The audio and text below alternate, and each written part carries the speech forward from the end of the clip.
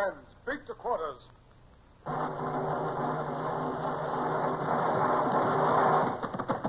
out the guns. Stand by the starboard battery. One broadside into it, if you please, Captain Bush.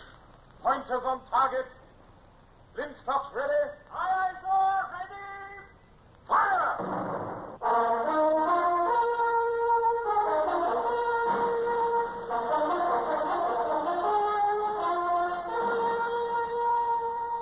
Presenting Michael Redgrave as C.S. Forrester's indomitable man of the sea, Horatio Hornblower.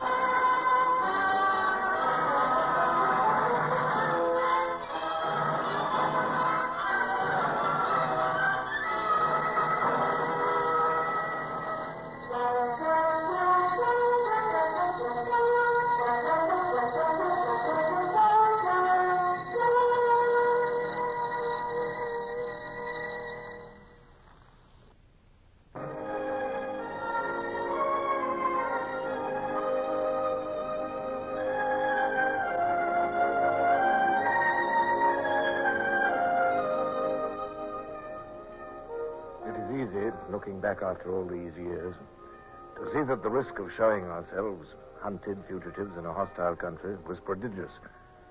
But another night of exposure in the snow and freezing wind would certainly have killed Bush. I, too, was frozen and half dead with fatigue. Even at the cost of being apprehended and sent on to Paris and death, warmth and rest were imperative. As the door of the house opened, I shaded my eyes against the light and blinked at a tall, thin man in a blue coat and the young woman beside him. Who are you? Prisoners of war. One of us is wounded. Ah. Come in, gentlemen. Thank you, sir. Come into the hall and let me shut out this dreadful weather. While we dried and bandaged Bush and carried him to the bed which was shown us in a ground floor room, I struggled with the astonishment I felt at our kind and courteous reception. I'd expected hostile words and grim treatment, but had we been old friends, we could not have been more cordially received or attended. Dry clothes were brought for me, and Felix, the butler, helped me to dress. His master, he informed me, awaited me in the drawing room. As I entered the room, the tall man rose, and the lady with the auburn hair whom we'd met in the hall rose with him. I regret, sir, that I did not quite hear the name which my major domo announced. Captain Horatio Hornblower of His Britannic Majesty's ship Sutherland. It is a great pleasure to meet you, sir. Thank you. I am Louis-Antoine de Ladon, Comte de Grasset. May I present to you my daughter-in-law, Madame la Vicomtesse de Grasset? I am enchanted, madame. You must be fatigued after your journey. Yes. Captain Hornblower, I have heard of you and Lieutenant Bush. Tomorrow, perhaps, you would like to read the newspaper accounts of the loss of your ship. But at the moment, perhaps, you will permit me to ask you some personal questions. Well, of course, Monsieur de Grasset, you have every right to do that. I presume you have escaped from an escort which was taking you to Paris. Yes, sir, we escaped at a point about 6 kilometers on the farther side of Nevers. We found a boat and attempted to navigate the river in the darkness, but the rapids here proved our undoing. As they would to any boat. Yes. Well, it is only midnight now, and you have come 20 kilometers. Mm-hmm. There is not the slightest chance of your being sought here for some time. You will be able to sleep in peace tonight. But, Monsieur de Grasset, are you not, will you not be communicating with the authorities? I am the authority in this district. I have the honor to be mayor of this commune, and so represent the government. I see. I hope you will consider yourself among friends in this house, Captain Hornblower. Thank you, sir. I shall tell the police that I have not seen you, and I hope you will stay as long as it is convenient to you.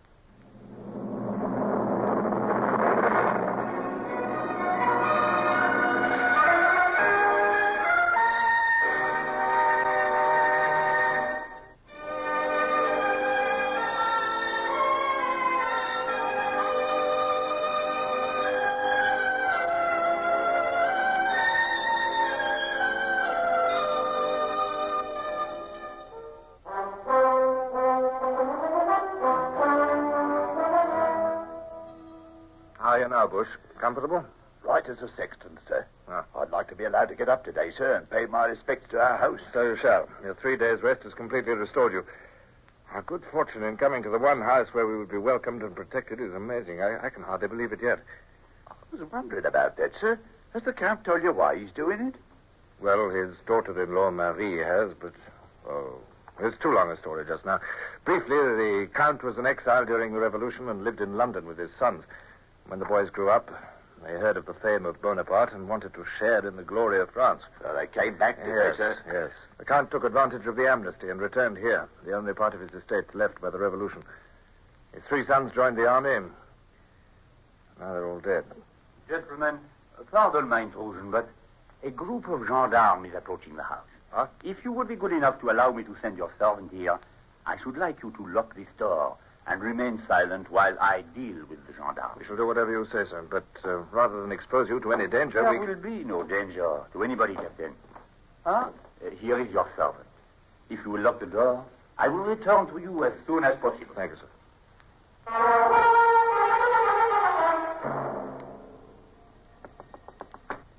It is I, monsieur. You may safely open the door.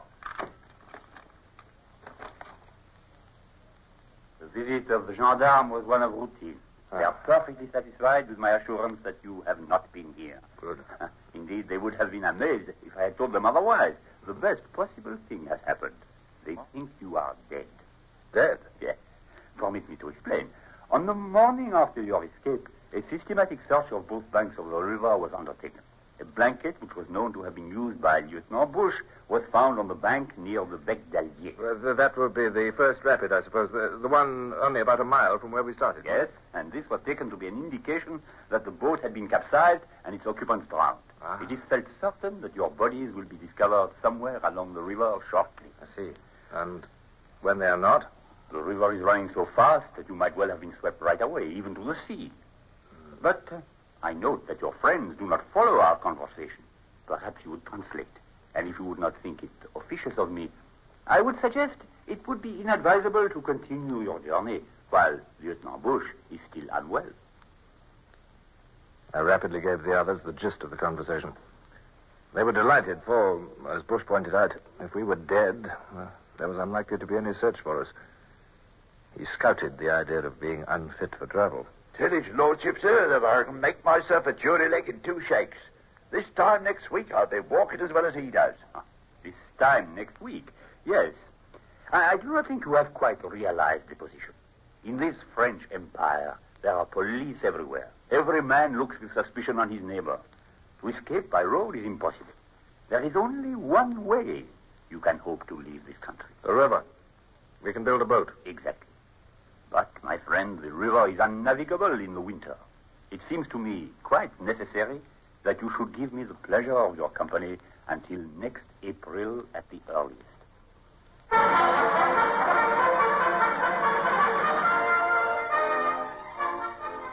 When I look back now upon the memory of those 4 months we spent as the guests of the Comte de Grasset, it presents a picture of mingled anxiety and delight. He was the perfect host, always kind and courteous, ever helpful. Under the skillful hands of Brown and Bush, our fine, flat-bottomed boat grew steadily. In the drawing room, the Count, Marie, and myself made and perfected the plan for the coming escape. It is settled then that you shall carry fishing rods and seem to be a party of fishermen out for the day. When you reach the coast, you must become Dutch customs officer. My excellent cook and housekeeper are already busy with the uniform. But there is one thing that worries me. What's that, sir? This report in the paper of your deaths. But I should have thought that would have made us safer. To a certain extent, yes. But I cannot believe that Bonaparte really considers the matter so proven. You see, you have been pronounced dead by a government which does not admit mistakes. Should you be taken now, there will be no question of a trial. You will die secretly with no attention being drawn to you. Well, they were going to shoot us anyway. This makes no difference. I shall not alter my plans in any particular because of it.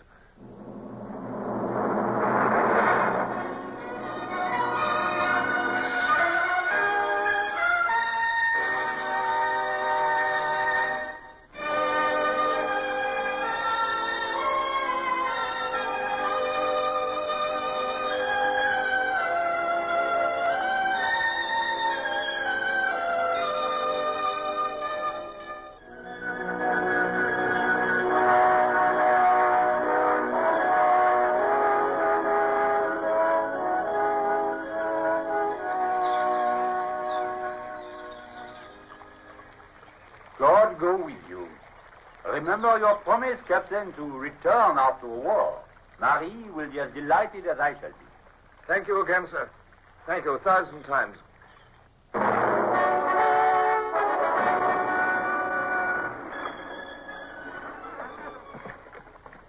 Brown, don't chop with the sculls. Pull. Have a few weeks on land destroyed all your seamanship? I have a little less staring around and a little more work from you. Aye, sir. Yet my bad temper was for their benefit, too. Despite its innocent appearance, we were upon a desperate and dangerous adventure, and discipline was essential. Excuse me, sir. Listen. Isn't that another dam? Yes, I believe it is. The river's narrowing and getting faster, too. Now, pull over to the bank there, Brown. All right, sir. We'll leak no waterfalls on this trip if I can help it. All right. Ship sculls. I'll land and survey the stream. Yes, it's a dam right enough and a steep one. We'll never get the boat through that. There's 100 yards of boiling water below the dam, too. We'd have to carry everything down. It took Brown and myself 3 journeys to carry all the stores to the point where the boat could safely re-enter the river. Bush, though anxious to help, was only just able to hobble over the uneven ground unladen. Then I faced the problem of the boat itself. Carrying it was going to be a colossal task, yet it had to be done. Brown and I stood one on each side and got our hands under the bottom. By the time the portage was accomplished and the stores restowed, my head was swimming and the perspiration pouring from me. But I had the satisfaction of observing that Brown was in little better case. To resume my seat in the stern sheets as the boat slipped down the now placid river was sheer bliss.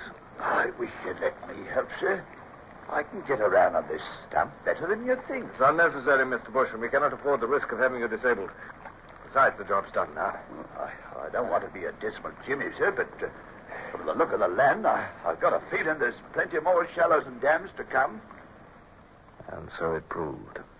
Although we came to only one more dam, less exacting than the first, we were caught in shallows several times that day. And each time it was necessary to lighten the boat and drag it through the shoal water. By the time evening approached, I was weary to death, and it took all my self-control to maintain an appearance of cheerfulness. As evening drew on, I knew that keener danger lay ahead. Bush knew it, too. We'll have to go under a bridge at Briere, sir. Yes, Mr. Bush. The bridge is right in the town, I believe. Yes, Mr. Bush. Would you like me to look out for a place to lay up till it's dark, sir? No, Mr. Bush, we shall go straight on through Briere. What? In the light, sir? In the light, Mr. Bush. Have you not heard of Nelson's injunction to lose not an hour? Yes, sir. I only thought Well, leave the thinking to me, Mr. Bush. You can also give me the tiller. We're approaching the town. Aye, sir. Now then, Brown, when I say pull, you'll pull as though the devil himself were after you. Keep her easy. There's the church tower now. And there's the bridge. Barge is being towed. There's some men on the bridge, sir, looking down. Yes, well, then, try to look like a contented peasant who's had a happy day out and has a fine basket of fish besides. And if you can also manage to convey the impression that you've never heard of an escaped Englishman and that you're loyal to Bonaparte and that you lost your leg in fighting against the cursed English, you'll greatly assist our chances. I see they read all that in my face, sir. Excellent. You, Brown, you can take that silly grin off your moon face. Steady now. We're going to shoot the bridge. Now, up your light. Pull.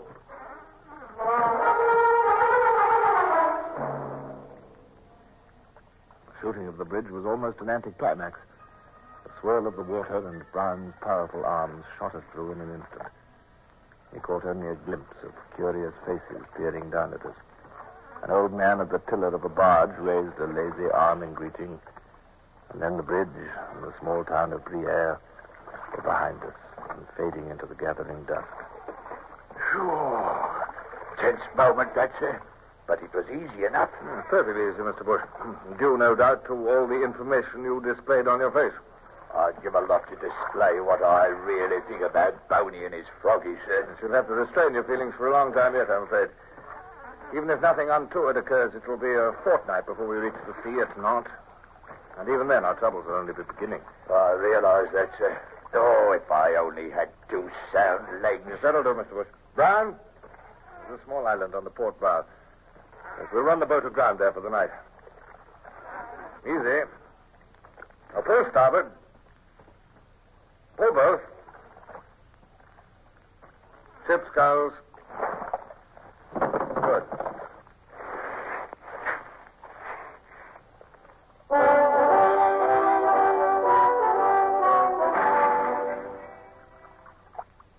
Lieutenant Bush. Wake up, sir. Wake up, Mr. Bush. Huh?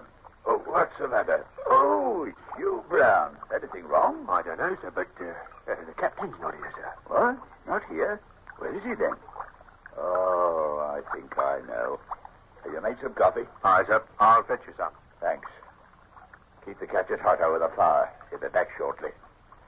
He's a very worried man, Brown. A heavy responsibility rests on him. Our lives depend on him, and he attaches more importance to them than they warrant. He'll get us through, sir. If you ask me, I'd say he ain't a man. He's a magician. He'd get out of anything in the way of danger. Yes, there's other worries, Brown. If we escape and reach England, there's a court-martial awaiting Captain Hornblower for the loss of the Sutherland.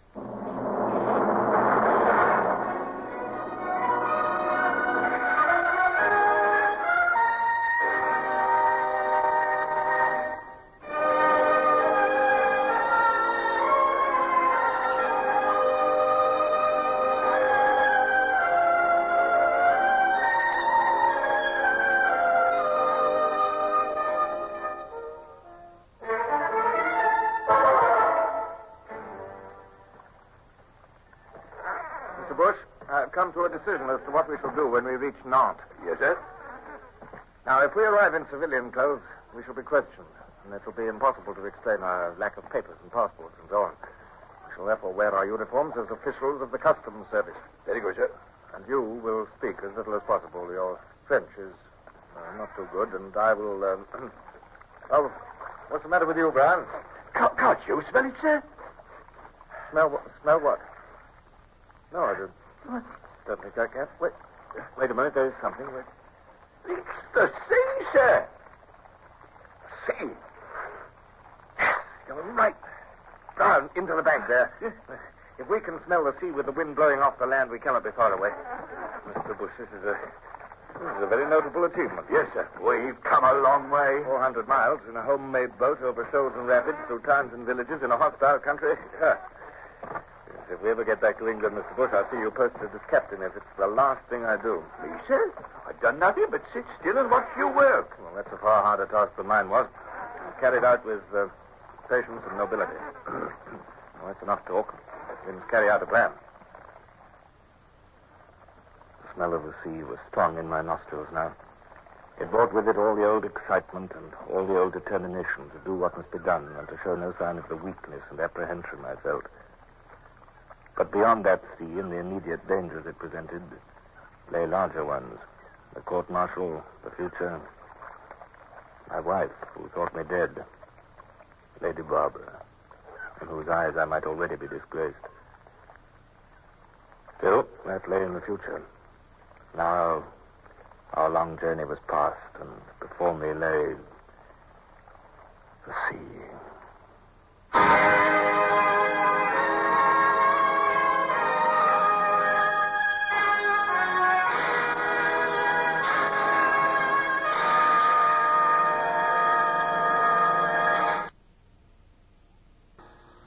Horatio, Hornblower, starring Michael Redgrave, is based on the novels by C.S. Forrester. Music composed and conducted by Sidney Torch. Produced by Harry Allen Towers.